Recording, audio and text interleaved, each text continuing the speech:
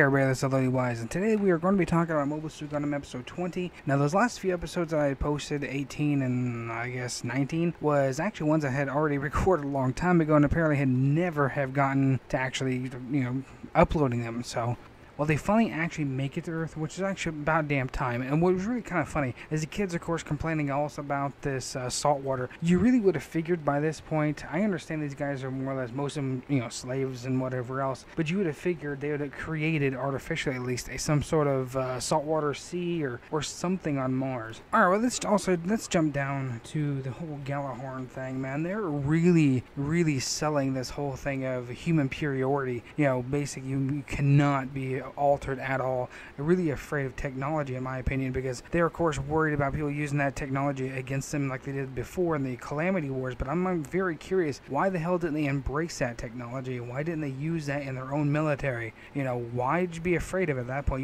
Somebody else is going to use it anyways. I know you could probably maybe stop it by using propaganda like they're doing now, but why not just go ahead and implement this into your armies and actually make them even better? At that point, you already have all the resources anyways. You already have the biggest army out of everybody, so why not just go and implement that? And that would basically make a whole stamp of your superiority at that point. Because that's when that captain, when he was people were thinking about doing augmenting on the guy, he was just flipping out, going crazy. And he's been brainwashed. A lot of these people in this show is brainwashed. It doesn't matter which side they're on. It really seems that the propaganda machine of this reality is just working overtime. And I honestly have to think the biggest part of this entire episode is when the newer player came in. I don't know, he really wasn't a new player because he's been there, pulling his stupid little bitty shadow puppet strings from the behind. You figure it'd have to be, because this guy's very kind of two-faced. That Tanoska, whatever, however you pronounce his name, I'm going to have to get used to that one. He's very backhanded kind of a person, so I know he really wants Tekka to actually take him to the summit, I guess, to actually try to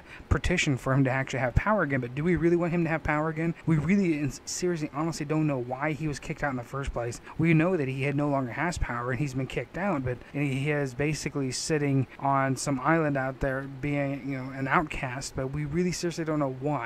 And what was really curious is that nobody at this point really has asked that question.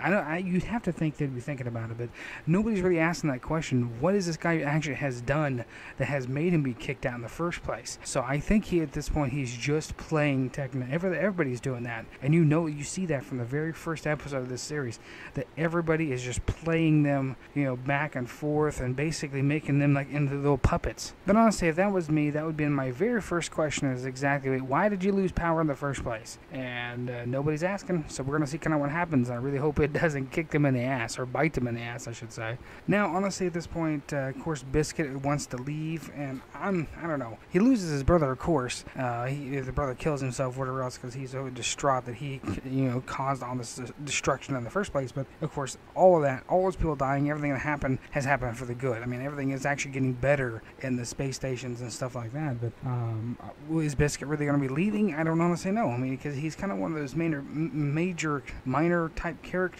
that kind of needs him there to actually kind of put everybody else, pull them down and make them more grounded type characters. So I don't know. We might lose this character. I'm not really sure. The biggest character I really seriously would wish would just disappear, Carta. Oh, good God. I seriously want to just say shut up and cut out her audio, and then let's just put back in the subtitles back in right for her audio only. Everybody else is fine so far, but that character, I just seriously want to just say shut the fuck up.